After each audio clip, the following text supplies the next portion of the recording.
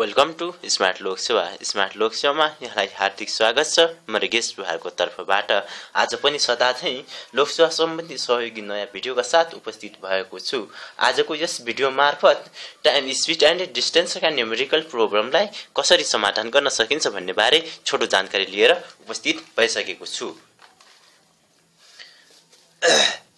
हाम्रो क्वेशन के रहेको छ भने क्वेशनबाटै जाउँ। पहिला क्वेशन हाम्रो के रहेको छ भनेपछि राम आफ्नो घरबाट कार्यालय 40 किलोमिटर पर हावरको गतिमा जाँदा 20 मिनेट ढिला कार्यालय पुग्छ। अर्को दिन कार्यालय जान 60 किलोमिटर पर हावरको गतिमा जाँदा कार्यालय समयभन्दा 10 मिनेट छिटो पुग्छ भने रामको घरबाट कार्यालयको दूरी कति होला? यहाँ डिस्टेन्स डी निकाल्नु पर्ने छ भनेपछि हाम्रो यहाँ के भनिएको छ भने रामको आफ्नो घरबाट 40 किलोमिटर पर हावरको गतिमा जाँदाखेरि 20 मिनेट चाहिँ ढिला पुग्छ। त्यो गतिलाई बढाएर 60 किलोमिटर पर हावरको गतिमा जाँदा 10 मिनेट चाहिँ छिटो पुग्छ भने कार्यालयदेखि रामको घरसम्मको डिस्टेन्स कति होला भनेर निकाल्नु पर्ने छ। अब यस्ता क्वेशनहरुमा सर्वप्रथम हामीले के निकाल्नु पर्छ भने टाइम डिफरेन्स निकाल्नु पर्छ र यो स्पिड, टाइम र डिस्टेन्सको जनरली फर्मुलाहरु रहेको छ। डिस्टेन्स निकाल्नको लागि d s * t रहन्छ र टाइम निकाल्नको लागि डिस्टेन्स डिभाइडेड बाइ स्पिड र स्पिड निकाल्नको लागि डिस्टेन्स बाइ टाइम गरेर हामी निकाल्न सक्छौं। र अब हामीले टाइम डिफरेन्स निकाल्नु पर्ने हुन्छ। टाइम डिफरेन्स निकाल्नको लागि सर्वप्रथम हामीले के कुरामा ध्यान दिनुपर्छ भन्दाखेरि यो हाम्रो दिएको यो टाइमलाई यहाँनिर पनि ढिला दिया छ, यहाँनिर चाहिँ छिटो दिया छ भने यो समय र यो समयलाई चाहिँ हामीले टाइम डिफरेन्सको लागि जोडेर चाहिँ टाइम डिफरेन्स निकाल्ने र यदि यहाँनिर पनि हाम्रो ढिला र यहाँनिर पनि ढिला पुग्छ भनेको भए हामीले टाइम डिफरेन्स निकाल्नको लागि हामी कसरी निकाल्थ्यौं भन्दाखेरि यो समयबाट यो समय घटाएर टाइम डिफरेन्स निकाल्थ्यौं। अब हाम्रो त एक ठाउँमा ढिला र अर्को ठाउँमा चाँडो दिया छ भने टाइम डिफरेन्सको लागि हाम्रो कसरी निकाल्नु पर्यो भने जोड्नु पर्यो हामीले। हाम्रो अब 20 मा हाम्रो 10 जोड्दाखेरि डेल्टा टी बराबर हाम्रो टाइम डिफरेन्स बराबर कति आउँछ? 30 आउँछ। यस्तो फर्मुला टाइम डिफरेन्स निकालिसकेपछि हामीले निकाल्नु पर्ने हाम्रो यो क्वेशनको लागि कसरी गर्नुपर्छ भन्दाखेरि फर्मुला रहेको डिस्टेन्स डी बराबर फर्मुला हाम्रो के रहेको छ भन्दाखेरि डेल टी इन्टु सुरुको speed into first speed into second speed divided by s1 difference s2 रहन्छ। अब हाम्रो टाइम डिफरेन्स भनेको हाम्रो कति आयो हामीलाई थाहा छ। टाइम डिफरेन्स भनेको हाम्रो कति आउन गयो त भन्दाखेरि 30 मिनेट। यसलाई हावरमा कन्भर्ट गर्दाखेरि 60 ले डिभाइड गरौँ इन्टु अनि s1 भनेको हाम्रो स्पिड 1 भनेको हाम्रो कति रहेको छ 40 इन्टु 62 भनेको हाम्रो 60 रहेको छ s2 भनेको र s1 र s2 60 र 40 को चाहिँ डिफरेन्स भनेको हाम्रो कति आउन जान्छ भन्दाखेरि 60 र 40 को डिफरेन्स हाम्रो 20 आउन जान्छ। यसलाई कट गरौँ अनि योले चाहिँ कट गरौँ भन्दाखेरि हाम्रो कति आयो 60 किलोमिटर आन्सर आइसक्यो। र दोस्रो मेथडबाट पनि बनाउन सकिन्छ, एलसीएम मेथडबाट पनि बनाउन सकिन्छ। एलसीएम भनेको हाम्रो कसको एलसीएम दिने भन्ने कुरामा हामीलाई कन्फ्युज छ भने हामीले दिएको किलोमिटर पर हावर र दिएको किलोमिटर 60 र 40 को एलसीएम दिँदाखेरि हाम्रो 40 र हाम्रो 60 को एलसीएम दिनुपर्छ। हाम्रो एलसीएम कति आउन जान्छ 120 हुन जान्छ। अब यो 120 भनेको हामीले पर हावरमा नसम्झिकन किलोमिटरमा सम्झिनुहोस्। 120 किलोमिटर 40 हावर पर का गतिले जानको लागि हामीलाई कति हावर लाग्छ भन्दाखेरि 3 हावर लाग्छ र यो 60 किलोमिटर पर हावरको गतिले 120 किलोमिटर पार गर्न हामीलाई कति हावर लाग्छ 2 हावर लाग्छ। अब यो हावरलाई डिफरेन्स निकालौं। यसको भनेको 1 हावर अथवा 60 मिनेट रहन्छ। हाम्रो यता कति आएको थियो एलसियम 120 भनेको यता हाम्रो कति आयो 60 मिनेट। हाम्रो टाइम डिफरेन्स भनेको अघि हाम्रो कति आयो टाइम डिफरेन्स भने टाइम डिफरेन्स डेल टी बराबर हामीलाई 30 आएको थियो। 30 आएको थियो भने यो 60 लाई 30 बनाउनको 30 मिनेट यो 60 लाई 30 बनाउन कतिले भाग गर्नुपर्छ 2 ले भाग गर्ने र यता जतिले भाग गर्यो यता पनि हामीलाई त्यतिले नै भाग दिनु गर्नुपर्छ भनेपछि 60 आन्सर नै आइसक्यो। यसरी नै अब नेक्स्ट क्वेशन हेरौं। दोस्रो क्वेशनमा के भनेको छ भन्दाखेरि दोस्रो क्वेशनले राम आफ्नो घरबाट अफिस जान औसत 10 किलोमिटर पर हावरको गतिमा जाँदा 10 मिनेट ढिला पुग्छ। यदि उसले 15 किलोमिटर हावरको गतिमा जाने हो भने पनि 5 मिनेट ढिला पुग्छ भने रामको घरबाट अफिसको दूरी कति होला भनेको छ। यहाँनिर राम चाहिँ 10 किलोमिटर पर हावरको गतिमा जाँदा अफिसमा चाहिँ 10 मिनेट ढिला पुग्छ। उसले गति बढाएर 15 किलोमिटर पर हावरको गतिमा जाँदाखेरि पनि 5 मिनेट ढिला नै पुग्छ भने उसको घरदेखि अफिससम्मको डिस्टेन्स कति छ भनेर निकाल्नु पर्ने छ। यता हामीले सर्वप्रथम टाइम डिफरेन्स निकाल्नको लागि हामीले भनेका थियौं यता पनि ढिला अथवा यता पनि साडो दियो भने हामीले टाइमलाई सब्स्क्राइब घटाउनु पर्छ भनेका थियौं। हामीलाई टाइम डिफरेन्स डेल टी बराबर हाम्रो कति आउन जान्छ डेल टी बराबर हाम्रो 5 मिनेट आउन जान्छ। अब डिस्टेन्स डी बराबर डेल टी बराबर s1 into s2 divided by s1 difference s2 गर्दाखेरि हामीलाई कति हुन्छ 5/60 हावर इन्टु s1 भनेको हाम्रो कति रहेको छ 10 इन्टु 15 डिभाइडेड बाइ 5 रहेको छ।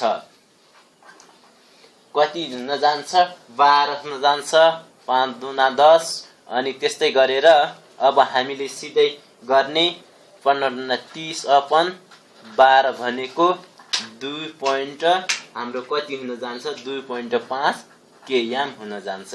अनि एलसीएम मेथडबाट पनि गरौँ। एलसीएम भनेको हाम्रो 15 र 10 मा हाम्रो एलसीएम भनेको एलसीएम मेथड दोस्रो मेथडबाट आन्सर आइसक्यो। डिस्टेन्स बराबर रामको घरबाट अफिसको दूरी चाहिँ 2.5 किलोमिटर छ। अब एलसीएम मेथडबाट गरौँ। 15 र 10 को एलसीएम भनेको हाम्रो कति आउन जान्छ 30 आउन जान्छ।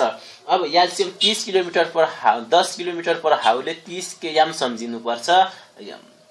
अब यसमा हाम्रो 10 किलोमिटर पर हावरका गतिले जाँदाखेरि हामीलाई कति हावर लाग्न सक्छ 3 हावर लाग्छ र अर्को हाम्रो चाहिँ अनि अर्को हामीलाई लाग्छ 15 किलोमिटर पर हावरको गतिमा जाँदा 2 या 4 लाग्छ भनेपछि अब यसको डिफरेन्स भनेको हाम्रो कति आयो त 1 हावर अथवा 60 मिनेट आयो।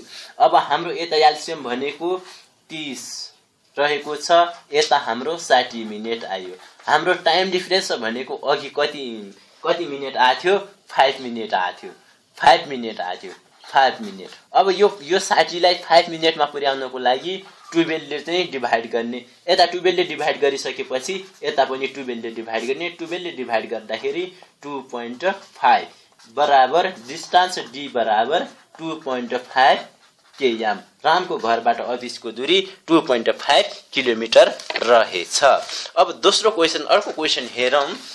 अर्को क्वेशनमा के भन्छ भने राम 35 किलोमिटर दूरी 7 किलोमिटर पर हावरको गतिमा र 25 किलोमिटर दूरी 5 किलोमिटर पर हावरको गति र 16 किलोमिटरको दूरी 4 किलोमिटर पर हावरको गतिले पार गर्छ भने रामको औसत गति कति होला। औसत निकाल्नु पर्ने छ।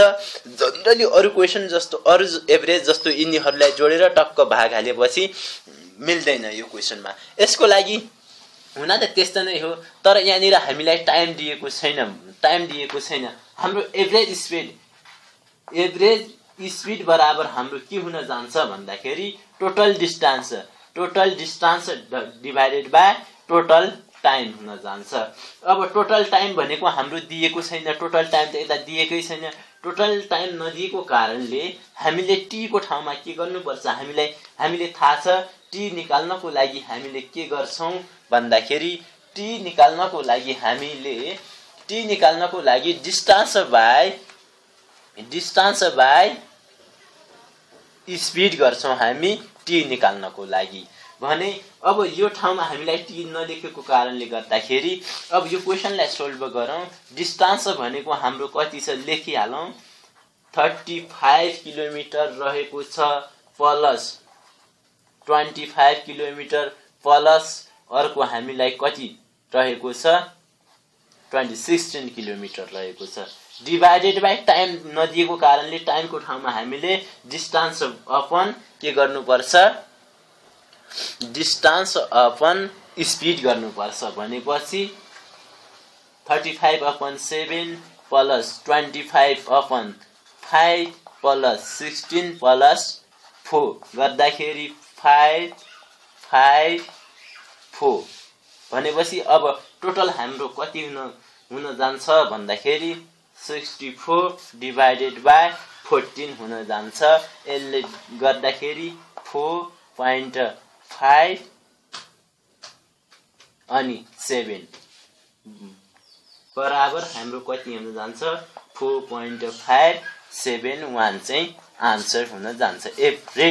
एभरेज स्पिड भनेको आदि नै रहेको छ। र एभरेज सम्बन्धी एउटा अर्को क्वेशन पनि अर्को तरिकाले पनि सोध्न सक्छ। जति बेला हामीलाई के गर्छ भनेपछि जबकि डिस्टेन्स हाम्रो कन्स्टेन्ट दिन्छ, जस्तो यहाँनिर दिया छ हरि घरबाट अफिस जान 30 किलोमिटर पर हावर र अफिसबाट घर आउन 30 किलोमिटर पर हावर को गतिमा हिँड्छ भने उसको औसत गति कति होला। के भनिया छ भन्दाखेरि यो उस हरिको घर छ, यहाँबाट अफिस छ भने यहाँदेखि जानको लागि हामीलाई 30 किलोमिटर पर हावर को गतिमा जान्छ र अफिसबाट घर आउनको लागि 20 किलोमिटर पर हावर को गतिमा आउँछ भने यसको एभरेज गति चाहिँ कति होला भनिया छ। अब हामीले एभरेज निकाल्नको लागि हामी जनरली के गर्छौं भन्दाखेरि 30 प्लस 20 डिभाइडेड बाइ 2 गर्छौं। 50 डिभाइडेड बाइ 2 गर्दाखेरि 25 आयो तर आउन आयो। तर यसरी गरेको चाहिँ जति बेला हामीलाई डिस्टेन्स कन्स्टेन्ट दिन्छ त्यति बेला चाहिँ यसरी एभरेज निकालेको चाहिँ मान्यता चाहिँ हुँदैन। यो चाहिँ सरासर चाहिँ रङ हुन जान्छ। अब हामीले त्यस्ता क्वेशनलाई सोल्भ गर्नको लागि हामीलाई जति बेला हाम्रो कन्स्टेन्ट दूरी यहाँदेखि यहाँ र यहाँदेखि यहाँसम्मको दूरी कन्स्टेन्ट दिएको छ भने एभरेज चाहिँ स्पिड निकाल्नको लागि के फर्मुला रहन्छ भने 2 * AB divided by A plus B। अब 2 * 30 * 20 divided by 30 plus 20 is equal to हाम्रो कति हुन जान्छ 1200 divided by 50 is equals to 24। अब कति फरक आयो, यहाँनिर 25 यहाँनिर 24 आयो। राइट आन्सर भनेको यो नै एभरेज स्पिड भनेको। अर्को क्वेशन गोविन्द प्रसाद गौतम सरको बुकलाई स्क्यान गरेर एउटा टाइम डिस्टेन्स र क्वेशन हेरौं के भनिरहेछ भने 43 नम्बरको हेर्नुहोस्। 43 नम्बरमा हामीलाई के भनेको छ भने एउटा मानिसले 600 मिटर लामो बाटो 5 मिनेटमा काट्छ भने उसको औसत गति कति होला भनिएको छ। उसको औसत गति कति होला भनेर भनिएको छ। 43 नम्बरको हेर्नुहोस् एकचोटि राम्रो। एउटा मानिसले 600 मिटर लामो बाटो 5 मिनेटमा काट्छ भने उसको औसत गति कति होला भनेर भनिएको छ। यो गोविन्द प्रसाद गौतम सरको बुकबाट स्क्यान गरेर ल्याछु। अब यसको लागि सर्वप्रथम हामीले के निकाल्नु पर्ने छ भने स्पिड निकाल्नु पर्ने छ। स्पिड बराबर हामीलाई के हुन्छ भन्दाखेरि डिस्टेन्स अपन टाइम रहन जान्छ। डिस्टेन्स भनेको हाम्रो कति रहेको छ 600 डिभाइडेड बाइ टाइम भनेको हाम्रो कति रहेको छ 5 * 100 यसो गरौँ मिनेट पर सेकेन्डमा सेकेन्डमा बराबर हामीलाई कति हुन जान्छ 2 मिनेट पर सेकेन्ड। एक कुरो ध्यान दिनुपर्ने हुन्छ, जता हावरमा दिया छ भने उता चाहिँ हाम्रो किलोमिटरमा दिया छ भने टाइमलाई हामीले हावरमा कन्भर्ट गर्नुपर्छ र मिनेटमा दिया छ भने हामीले चाहिँ त्यसरी सेकेन्डमा चाहिँ कन्भर्ट गर्नुपर्छ। मिनेटमा चाहिँ मिटरमा चाहिँ दूरी दिएको छ र भने हामीले चाहिँ समयलाई चाहिँ केमा कन्भर्ट गर्नुपर्ने हुन्छ, सेकेन्डमा कन्भर्ट गर्नुपर्ने हुन्छ। अब यो 2 मिटर पर सेकेन्डलाई हामीले किलोमिटर पर हावरमा लानु छ भने हामीले ध्यान दिनुपर्ने कुरा के छ भन्दाखेरि किलोमिटर पर हावरलाई केएम पर हावरलाई चाहिँ मिटरलाई चाहिँ हामीले मिटर पर सेकेन्डमा लैजानको लागि हामीले के गर्नुपर्छ भन्दाखेरि 5 डिभाइडेड बाइ 8 ले चाहिँ 18 ले चाहिँ 5 डिभाइडेड बाइ 18 ले चाहिँ गुणन गर्नुपर्छ र यदि हाम्रो चाहिँ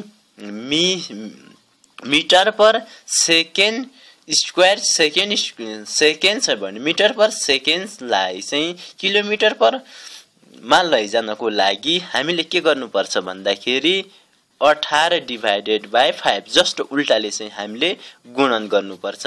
हामीले यो भनेको हाम्रो के आएको छ 2 मिटर पर सेकेन्ड आएको छ, तर सरको किताबमा 2 मिटर पर सेकेन्ड चाहिँ अप्सन नै थिएन, हाम्रो यो दिएकै छैन 2 मिटर पर भने हामीले यसलाई चाहिँ केमा लानु पर्यो भने किलोमिटर पर हावरमा लानु पर्यो।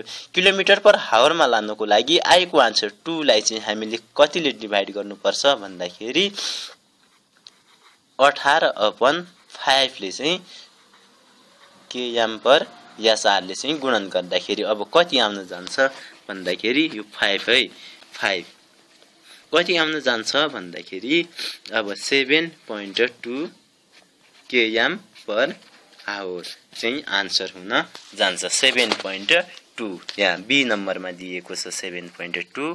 हस् त आजलाई यति नै।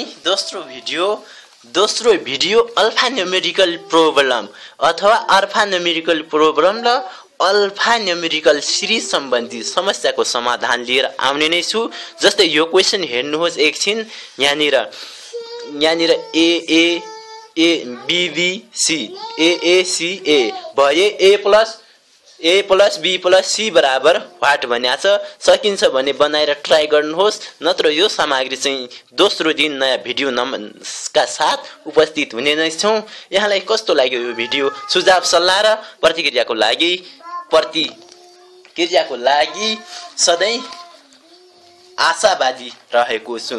हस्त यहाँले यतिन्जेलसम्म यो भिडियो हेरिदिनु भयो, धन्यवाद।